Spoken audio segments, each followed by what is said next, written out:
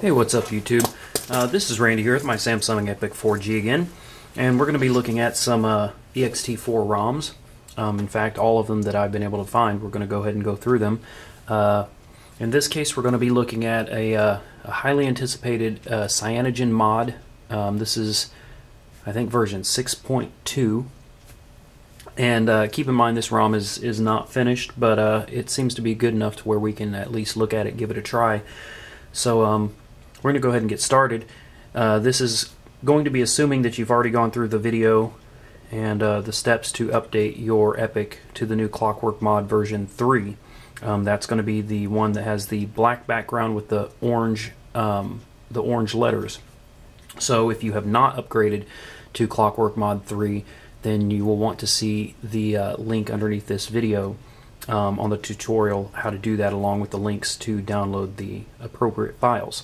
Of course, as usual, underneath this video is going to be any links that you're going to need to download all the necessary files to get this going.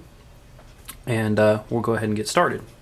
So the first thing you're going to have to do is bring up your Epic here, and we're going to have to go into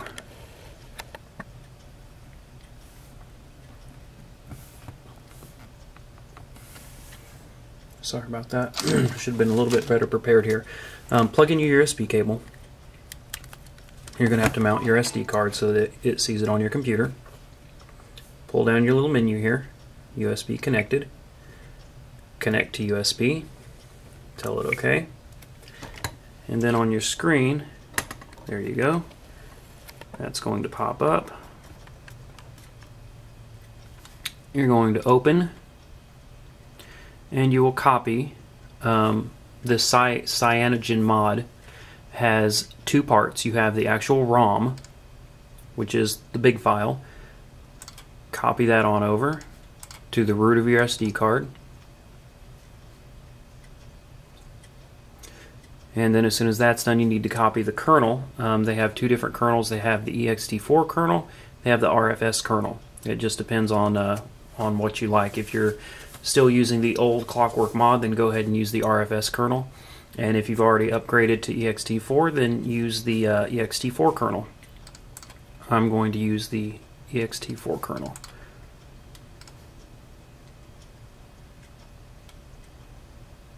Alright, so we've got those copied to the root of the SD card. Go ahead and close that out. Go back to your Epic.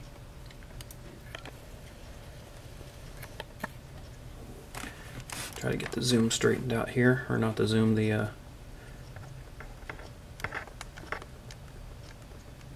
we go, that's better. Okay, you can turn off your USB. Go back home. Go ahead and power it down.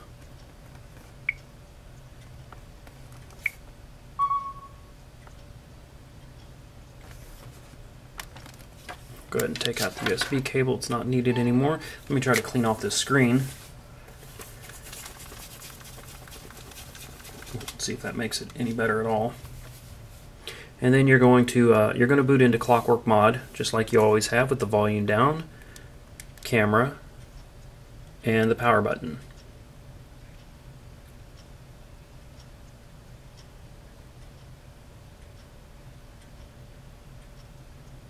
There we go. Okay, so this is the new Clockwork Mod here. As you can see, it's version 3.0.0.5.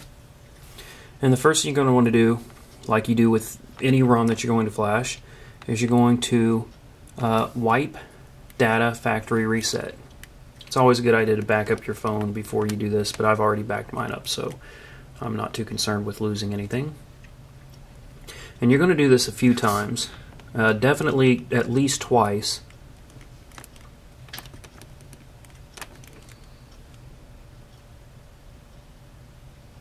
I'm going to do mine 3. I just make it a habit to always do it 3 times. Okay, now we're going to wipe the cache partition. And then we're going to wipe the cache partition again.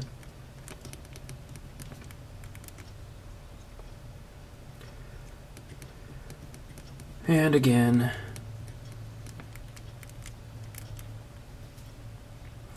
And then we're going to go to Advanced, and we're going to wipe the Dalvik cache the same way. I do it 3 times.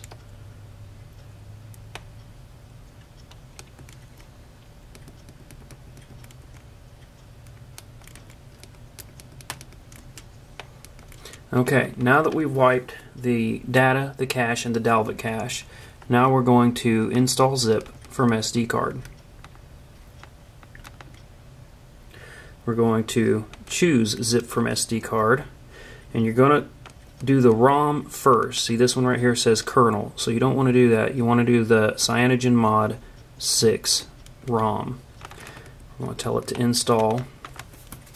We're going to let it do its thing here.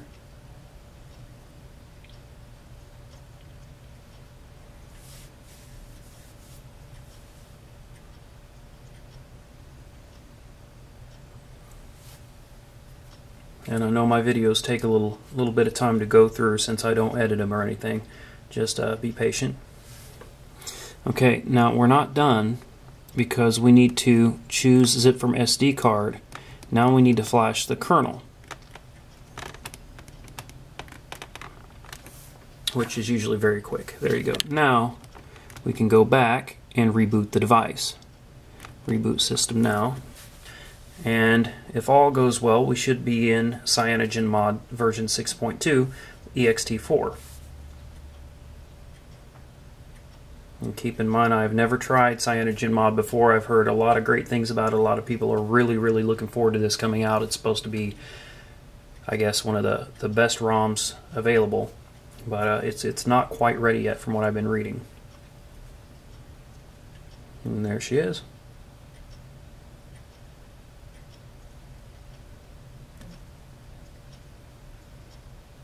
Give it a couple minutes to boot up.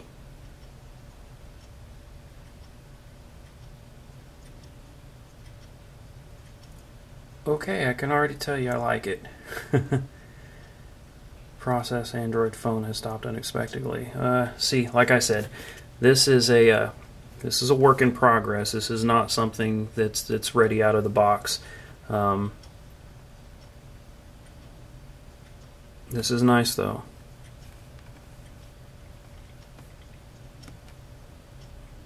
Yeah, this is definitely nice. When this is done, this is going to be a really amazing ROM. Yeah, this is pretty sweet. I don't believe the phone works, but we'll place a test call.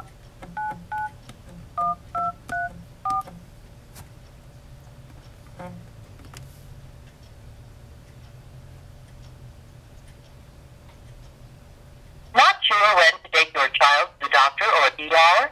OU Medical Center offers an on. Okay, so the phone does work.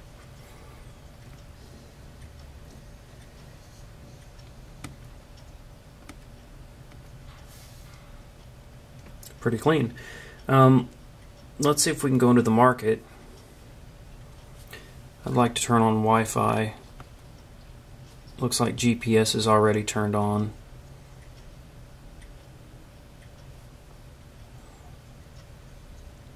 And let me connect to my Wi-Fi network here.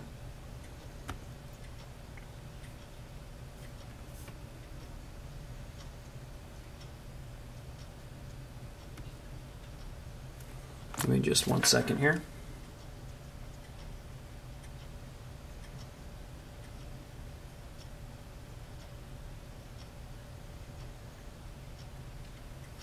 If we can get on my Wi-Fi, this will speed up the time it takes for me to download things like Quadrant and stuff like that.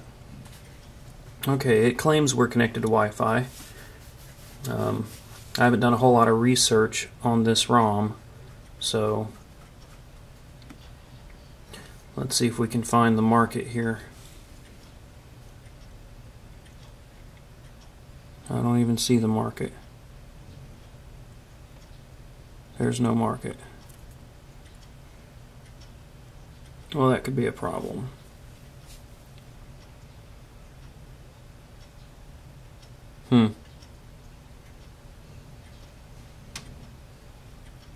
Well, without the market, it makes it kind of hard for me to do any benchmark tests on it or anything. So what we'll do is we'll just leave this as a demo. This video will just be a demonstration to show you what it looks like and show you that it works at least. I'll do some more checking into it later and see if I can find out a little bit more about it. And this says that it's beta, but this release, where the page I downloaded it from said that this is pre-beta. So I mean, this is a real early release on this ROM. But anyway, you got your pull down menu here, and you've got your typical buttons up top. I like the launcher, it's pretty cool. The app drawer has nice animations, and it works. It doesn't, there's nowhere to really scroll because there's not enough apps in it, but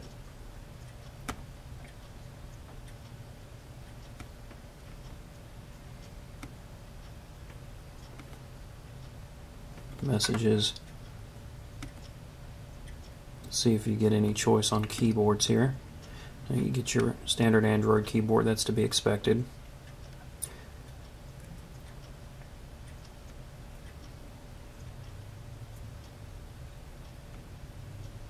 Got some pretty cool wallpapers there.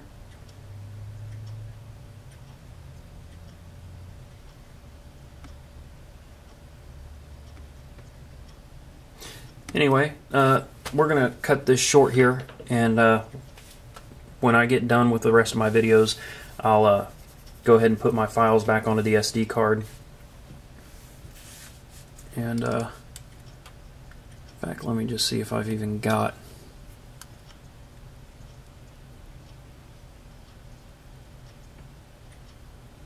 No.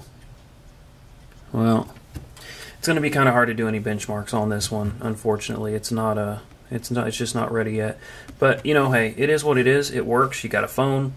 Looks like the web browser works. So you definitely got data. I'd like to test out the GPS, but that's something else that I don't see on here. Yeah, there's a lot missing from here, so it appears that it would be a functional ROM, but you're just not going to get very much with it. But anyway, there's a preview of Cyanogenmod 6 for the Epic, and as you can see, you know, they've gotten a lot done with it. It's progressed a lot since when I first started with the Epic. The best they had it at was getting the screen to come up, and even then it wasn't very good. So there it is.